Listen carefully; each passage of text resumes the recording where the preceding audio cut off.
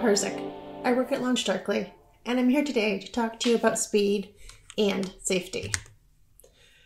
Ever since Mark Zuckerberg coined the phrase, move fast and break things, this has become the motto of development teams almost everywhere.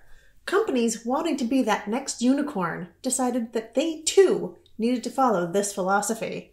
The race was on. They needed to do more releases, ship faster. Doing more had to be the key to success. Reports like the Dora report confirm this. Elite companies ship 2,000 times faster than low-performing teams. They have 46 times more frequent code deployments. In order to be this elite company, you need to move fast.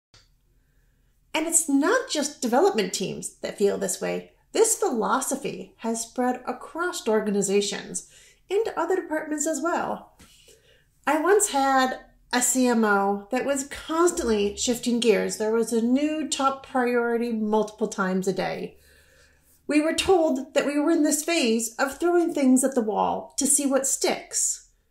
Now, this isn't a phase of any process that I know of. This is what happens when you don't have processes. You can easily end up in a very uncomfortable situation if that's the way that you're operating.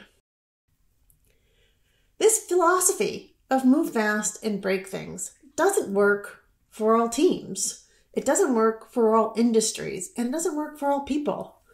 What has gotten us to this point where we think this is a good thing? And what are the consequences if we can't produce and follow through? In short, we're here because of us. As consumers and end users, our expectations are constantly rising. Take a moment and don't think about yourself as a technologist right now. Think about yourself as a user. What do you expect when you go to a website? Do you expect it to be text only? Do you expect it to load slowly? No, we want interactive, dynamic content. And speaking of fast, those web pages better load as quickly as possible, or we're moving on to the next site. How about error messages? Are you okay when you click on a link and you get a 404 or some other type of error on the web page? I'm guessing if you're like me, that's a no. We do want our sites to always be available. We want them to load without errors. We have to ship quickly because this is what we as consumers have come to expect and demand. We're fickle. If things don't meet our expectations, there's a lot of other sites out there that will. As customers, we're pushing companies, and companies are then in turn pushing on the employees. So we're pushing and then we're being pushed upon. This is required in order to stay competitive. Being competitive means offering all the things that customers want. That reliability, customized experiences, bug-free, fast loading websites. When they ask for a new feature, getting that feature delivered as quickly as possible. So as consumers, we want more. And as technologists, we're pressuring ourselves to deliver. And this pressure to move quickly comes with trade-offs. There's consequences when things break. Some of the consequences of moving too quickly without having the right processes in place are things like burnout, high employee turnover, having a high mean time to resolve incidents, releasing features before they're ready, lost sales. None of these are good. We want to avoid these things. I'm going to go back to the Dora report for a moment and look at a few more stats.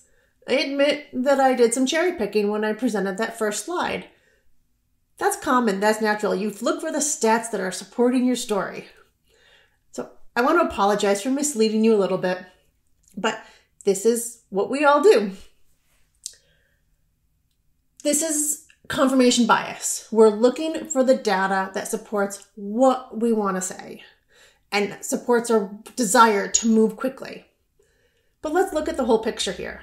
Not only are these elite companies shipping faster, they also have a lower change rate and they recover faster from incidents. So yes, they're moving quickly and they fail.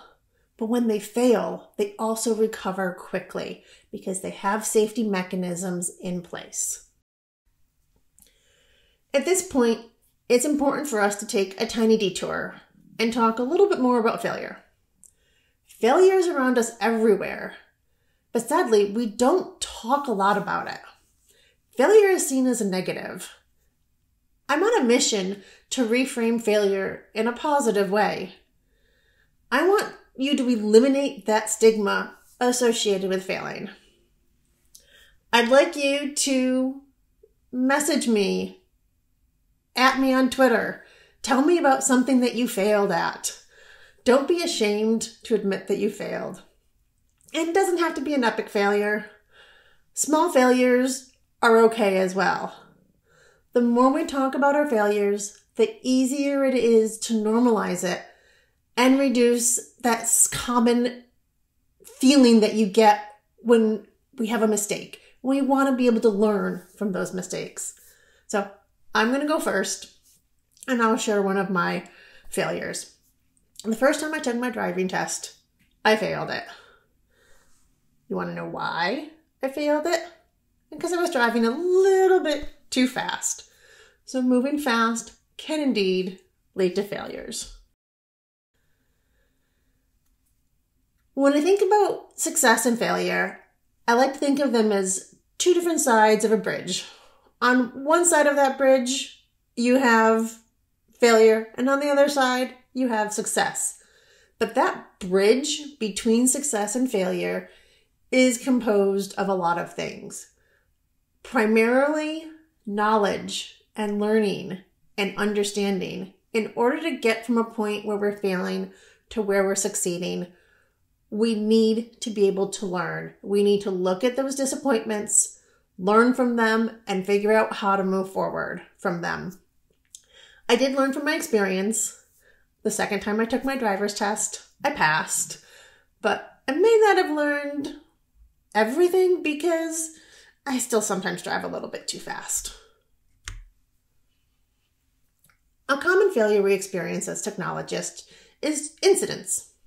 Something doesn't behave the way we expected it, and we need to find a solution.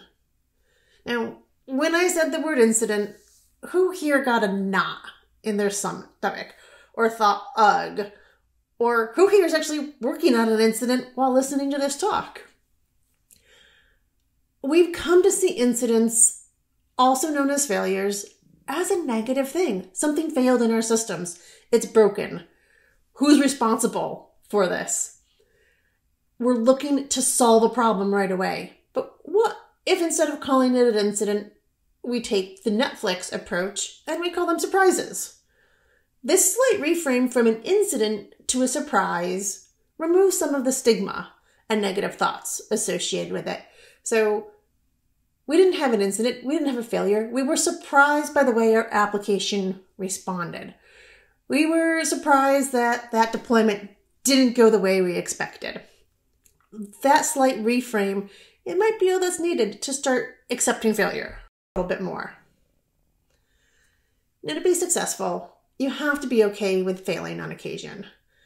It's one thing to tell people it's okay to make mistakes. It's a lot harder to create an environment where it is honestly okay for people to make those mistakes.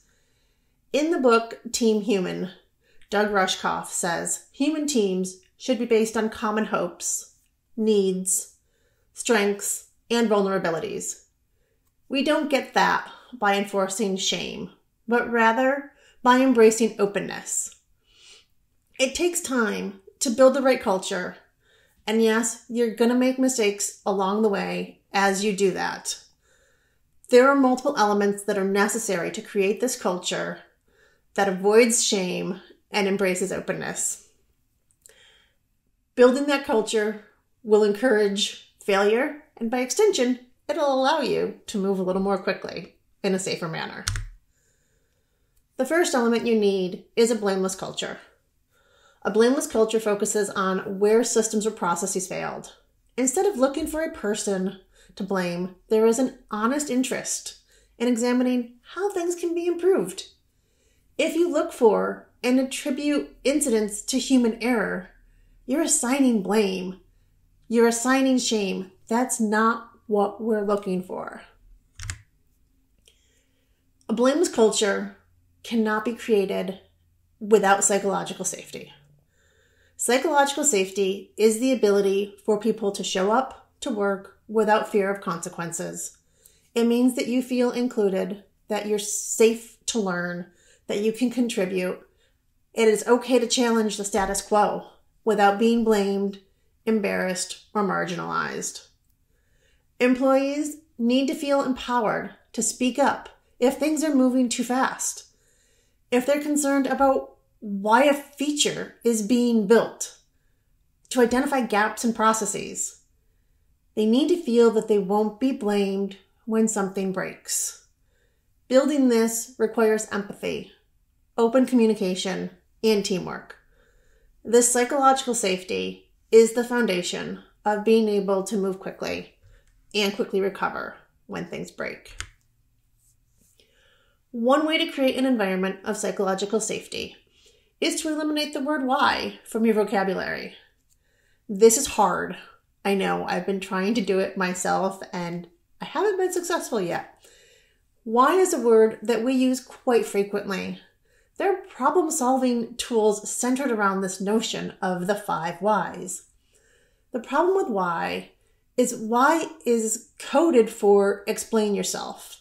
And we learn this from a very young age.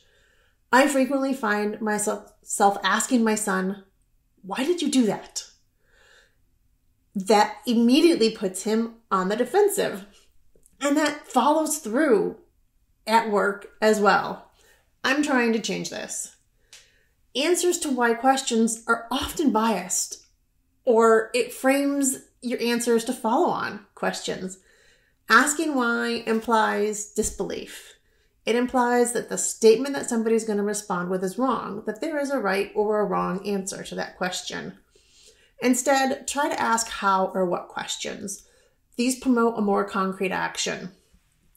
But also make sure that you frame that how or what question in a blameless way. Asking things like, what were you thinking? Or how could you make that mistake? Aren't acceptable how or what questions. Now, I'm not here to advocate moving slower. We need to move faster. But rather, I want you to think about what is needed to move quickly in a safer way. You need to provide that value and maintain that competitive edge. But you also need to do this without sacrificing quality and your employees' physical and mental health. The missing piece in all of this is making sure that you have the systems and processes in place to support this way of working. One more trip back to the Dora report. One of the findings showed that elite performers found a better way of working. They have fostered a culture of psychological safety, and they've made smart investment in tooling. Now, I'm not saying that buying the right tools, you're automatically going to have this magical culture and it'll allow you to move fast and break things. You need the right combination of the people, the processes, and the tools. Elite performing teams choose useful and usable tools that improve productivity.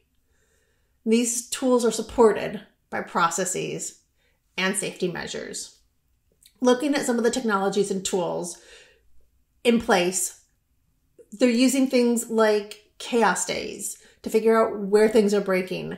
They're doing monitoring. They're doing load shedding with feature flags. All of these are built-in processes that are supported by the tools that they've chosen to use.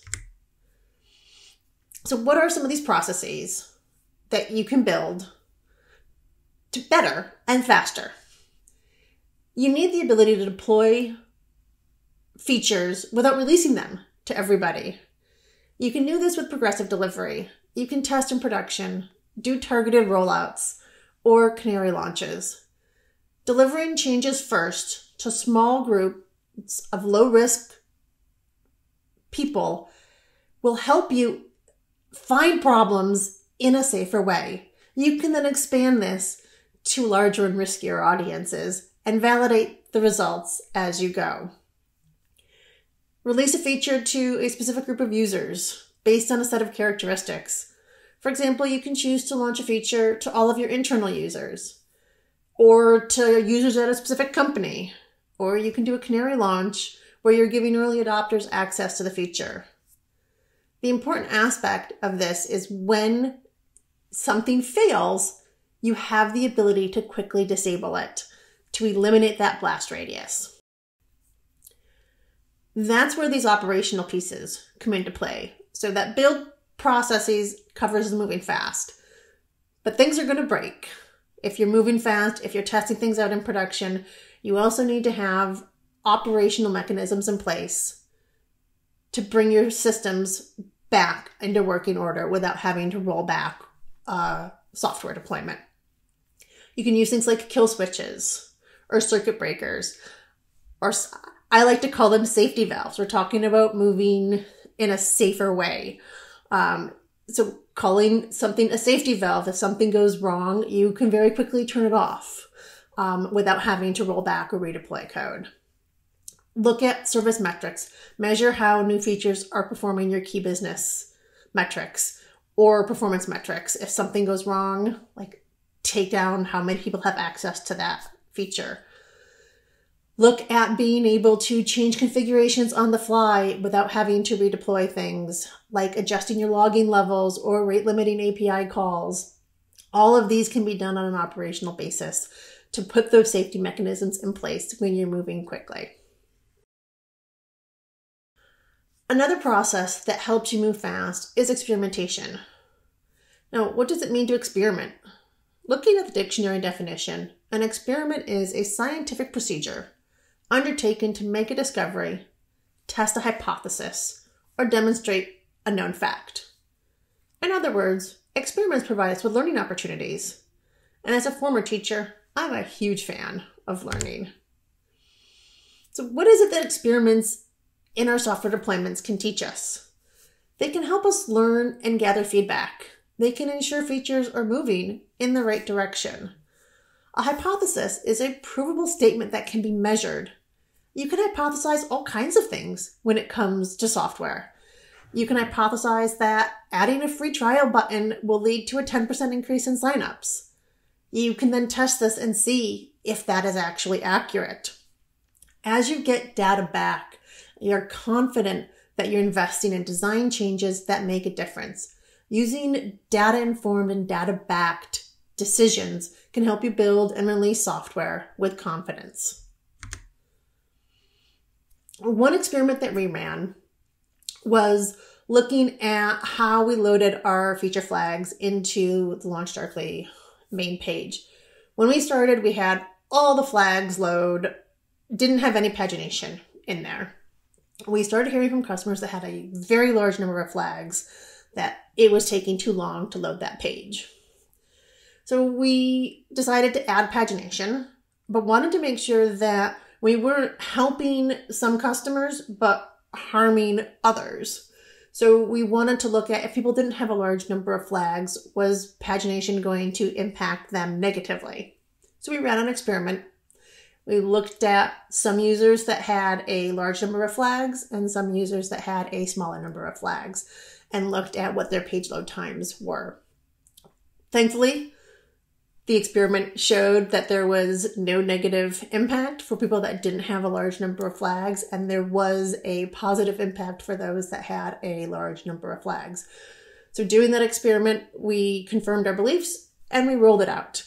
Had that experiment not gone as well, we would have had to kind of go back to the drawing board and figure out what the next course of action would be.